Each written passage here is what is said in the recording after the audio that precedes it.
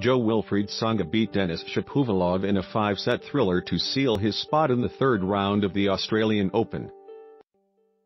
Shapovalov, who shocked Tsonga back in August at the US Open, took advantage of his opponent's sluggish start to take the first set 6-3.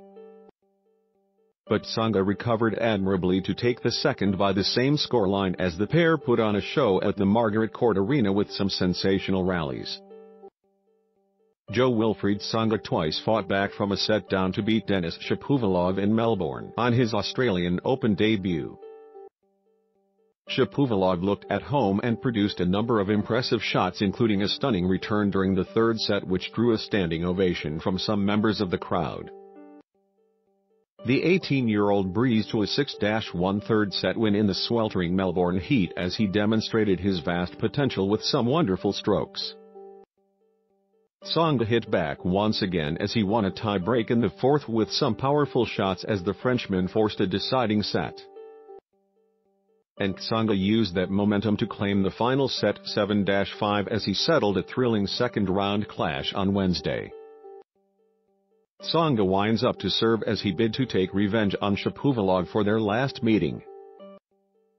Shapovalov shocked Tsonga at the US Open back in August by beating him in straight sets.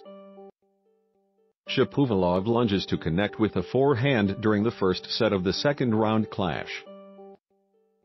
Tsonga reached the final of the Australian Open 10 years ago where he lost to Novak Djokovic.